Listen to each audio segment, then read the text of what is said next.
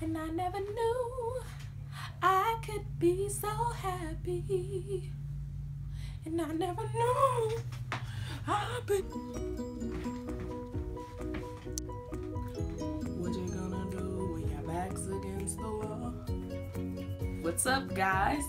It's your girl, Madison.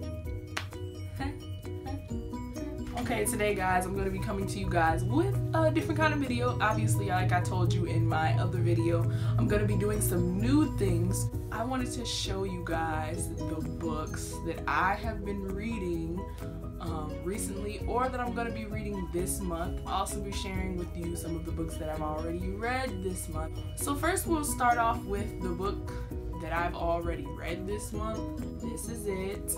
If you guys don't know, it might be backward. I don't know how this whole thing, how that works, but it's called Choices, and it's by Stacy and Paula Reinhart. And like it says on here, it says finding God's way in dating, sex, singleness, and marriage. A lot of people this year have been complaining about being single, have been complaining about their dating lives and marriage.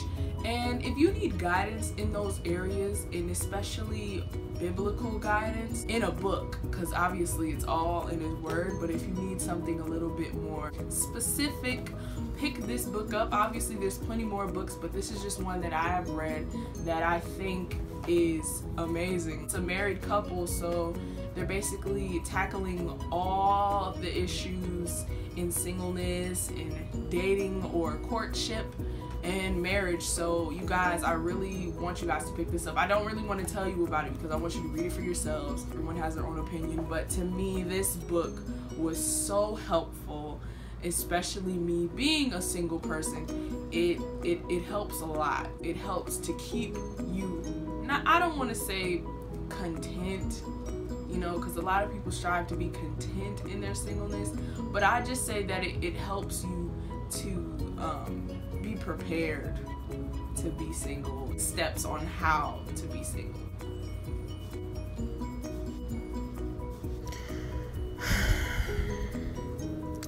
Not even gonna say nothing. I'm just... Next book I am actually currently reading right now. It is called Surprised by a Loving God, Not Who I Imagined. It's by Margot Starbuck, if you want to know what it looks like. First off, this book was like $2. My cousin got it for me. Shout out to her. I heard a couple of people have Ollie's in their state, so this was at Ollie's for like $2-3. Really cheap, and it's so far an amazing book. It tackles a lot of issues within ourselves. It makes you think about things a lot differently than the average person. And for those people who overthink things, and for those people who don't understand maybe why they transfer old emotions and feelings and experiences with other relationships, and not even like, you know, dating, but like friendship relationships, or even their relationship with God, and it helps you to see how you should see things as well. So pick this book up. So this book I have really been wanting to read for so long. I've never picked it up, and I don't know why. It's been in my room for maybe a few months now, but I've really been wanting to read it, and it's this book. A lot of you probably have read this in high school, to be honest, but yeah, I'm late, I know. The Autobiography of Malcolm X, and I've been hearing a lot of talk about it, and I've just been really interested in to see, you know, he's always been known as this violent man, but I do think that he had his reasons for violence. Not saying that, you know, violence is the answer all the time or at all. I really wanted to read up on what this man was about instead of, you know, going by what I did here in school, in my classes, in life in general. I wanted to seek an understanding for myself. So I'm planning on reading that this month, and if you guys want to join me, let me know. So this next book, my dad's a pastor, so he has plenty of books.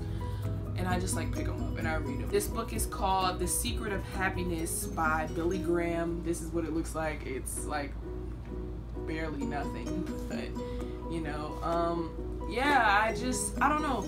The thing that really drew me to the book obviously was because there was like nothing but a signature on the front.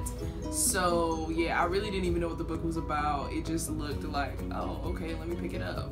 I think it's gonna be interesting. The Secret of Happiness, right? What is it? Jesus? This last book that I'll probably be reading this month is called The Authentic Gospel of Jesus by Geza Vermes. Don't, you know, get me if it's not right. Let me hold it up some more. Mind you, that's not Jesus, but you know, that's not what he really looks like per se. Because the thing that really made me want to pick this book up was this book I'm currently reading right now, because in this book it talks a lot about how people depict God.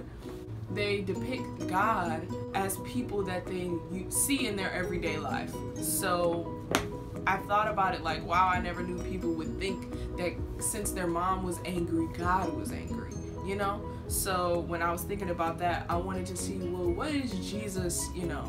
He's always, to me, been this really compassionate and loving person, but is that, you know, is there more to that I don't know? Just getting another opinion on it, and just reading, just getting some knowledge, and then trying to line it up with scripture and all of that. But that's what made me want to pick this book up. And okay, on the back it says this book was like $10, but I'm pretty sure it's old enough now to where you might get it for like $2 or $3. Let me know in the comments if you want me to put all of the books linked to like Amazon or eBay, so you guys can just straight shoot to get those books. Thanks guys, see y'all. Don't forget to comment, like, share, subscribe to this channel, and I love y'all. Peace. So secure because of your love.